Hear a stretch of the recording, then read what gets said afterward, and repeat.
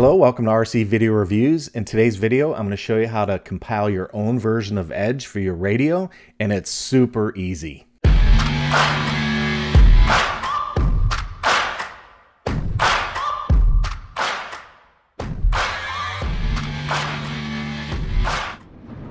Normally I wouldn't make a video like this because compiling software isn't exactly high on everybody's list of things to do, but the Edge developers have made it so easy that there's no reason not to give it a try.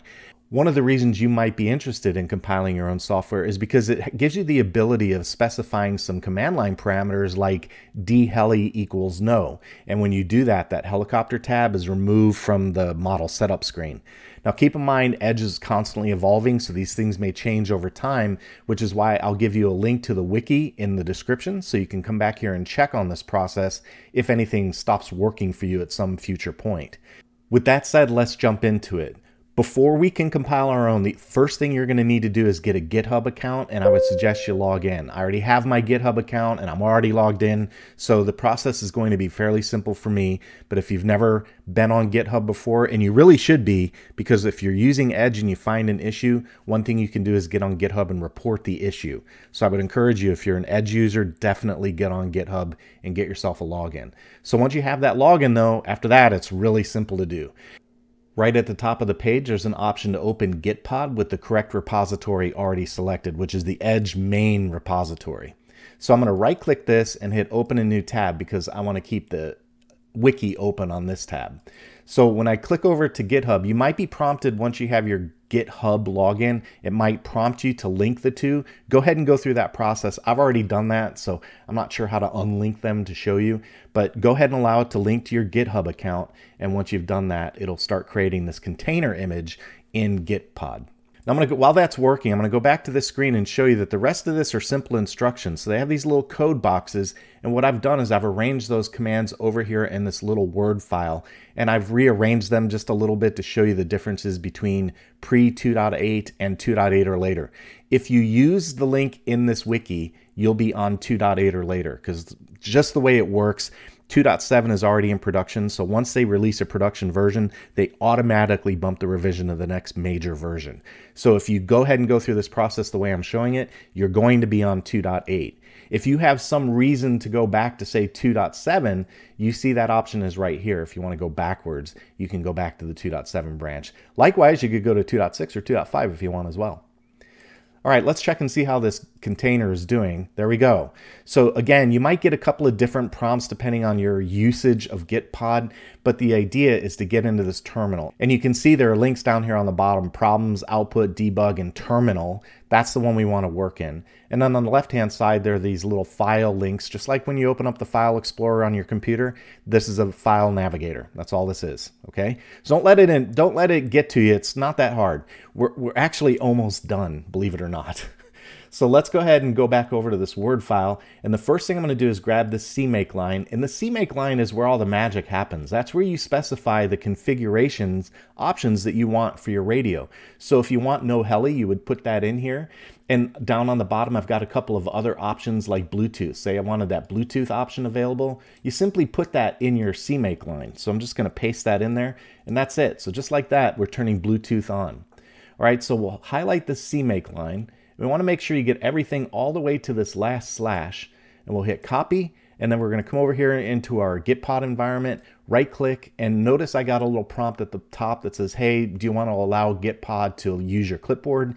Hit allow, and then once you do that, it's going to paste the cmake line into the terminal. So I'll hit return on that, and there we go. That's step number one.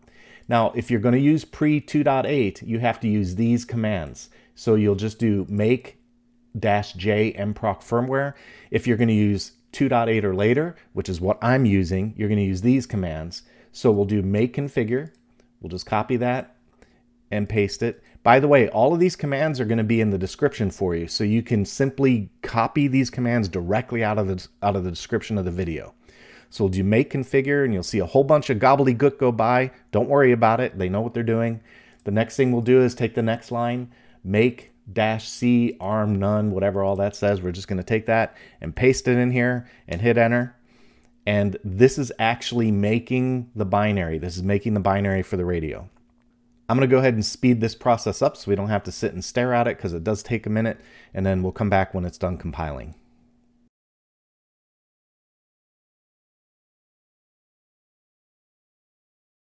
Okay, when you see this 100%, that means it's done compiling and you've actually got a binary sitting on Gitpod. So the next thing we need to do is navigate to where that binary is residing on the file system on Gitpod.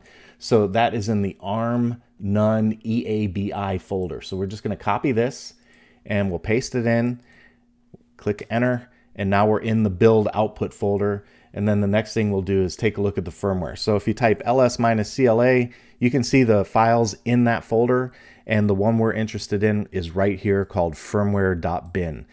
Okay, the last thing to do is rename the file so we know what we've got. I'm just going to use the command move, so mv, and then we'll type firmware.bin, and we're going to give it a name that we recognize, like EdgeTX. We'll call it 2.8.0.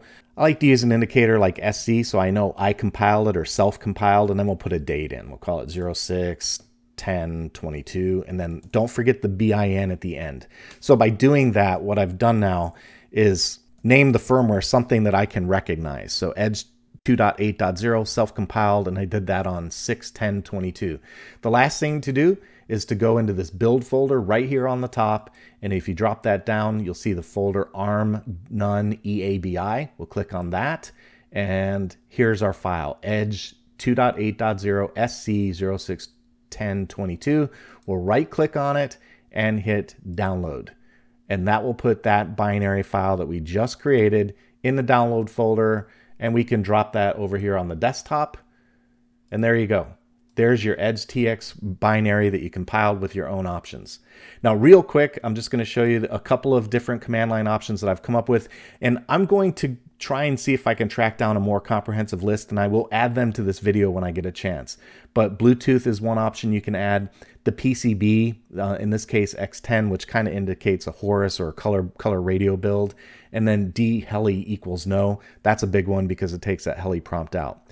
In any event, in addition to the command line variables that you have, this also lets you keep up to date with what they're doing on Edge. So if you want to keep a current nightly going with your own options, this is a super simple way to do it.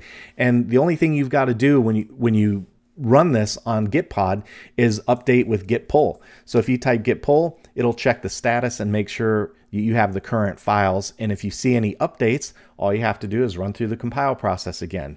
You go back into that build directory, we'll do cd ... and then you do the cmake thing again, then make configure, and then make the firmware. Okay guys, now you know how to compile your own EdgeTX firmware, so now there's no more excuses. If you see some feature that you want to get your hands on and try, there's no excuse not to try this out because they've taken all the challenge out of it. This has got to be the easiest build environment I've ever seen.